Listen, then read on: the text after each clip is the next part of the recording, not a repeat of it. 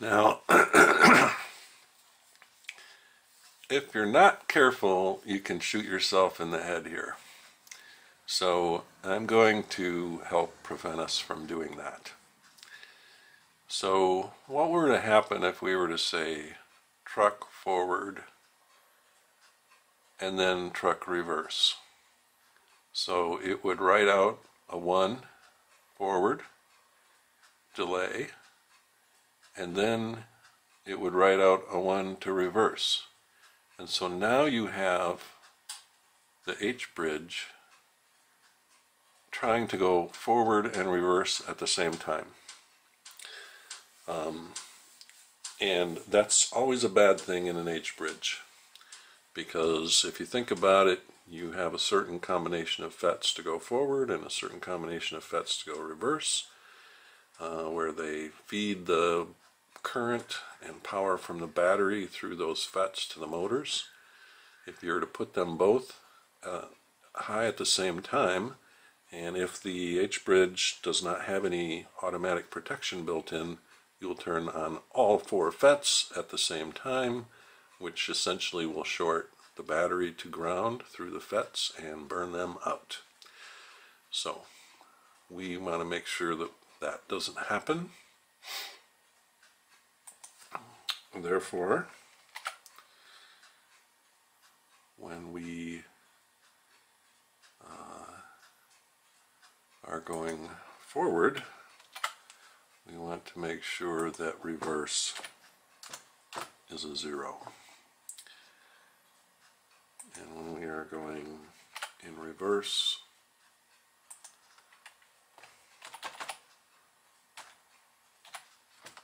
we want to make sure that forward is a 0. And we need to do the same thing down here with turning right.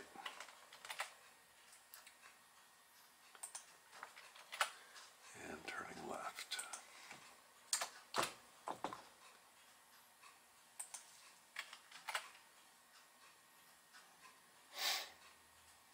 Okay, come on.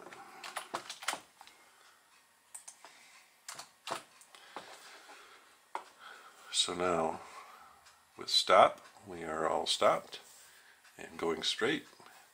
With forward, we are not going in reverse, and we are going forward. In reverse, we are not going forward, and we are going reverse. Truck right, we are not going left, we are going right. Truck left, we're not going right, we are going left. And straight is good. So I think we're ready to write our mainline code now. And I think we already put that down there. We got truck stop. Okay. So just to give us a little time to turn on the switch and set it on the pavement, let us do this.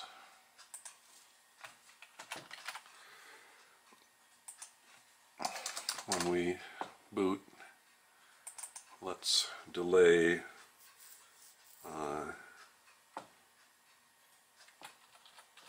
2,000 milliseconds, so that's 2 seconds.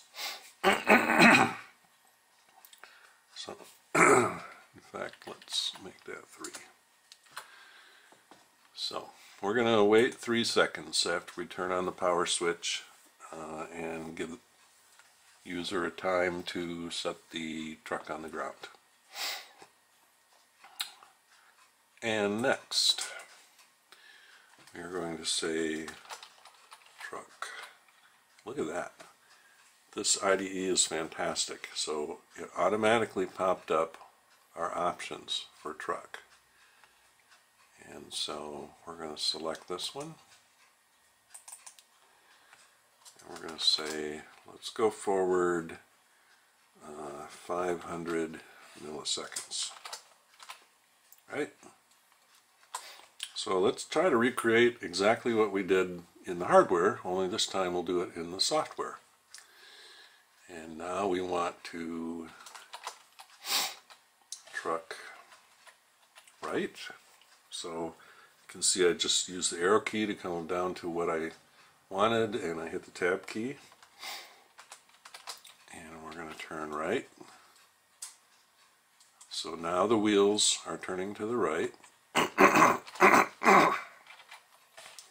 Truck forward again, 500 milliseconds. So now this is the turning right for 500 milliseconds. And then we want to go back to straight.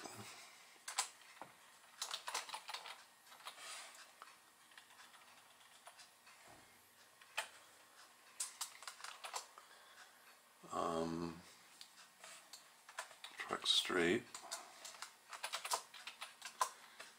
And then we want to move forward 500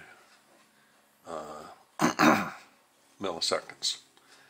So we're going to go forward, turn the wheels to the right, go forward again with the wheels turned to the right, and then turn the wheels straight again. And we just want to repeat this 4 times, right? Or maybe 8 times would be good. So rather than just duplicating this code over and over again, let's put it in a for loop.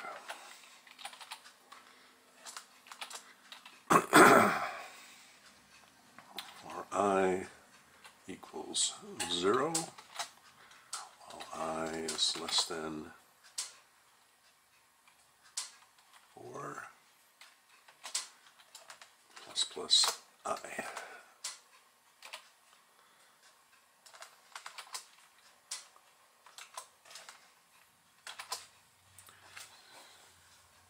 I think that's it's complaining. What doesn't it like? And, oh, I have to declare I.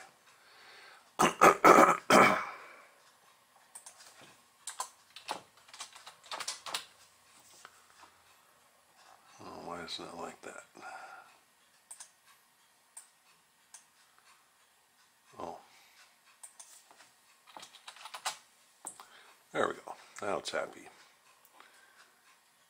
So let's tab this, tab this, tab this, tab this, and that for loop. And so now we're going to start at 0. We're going to do this. Going to do it again and again and again, and when I is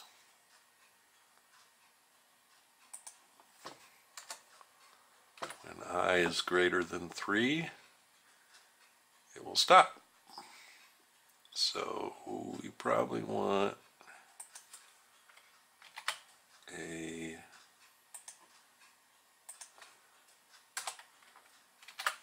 stop here.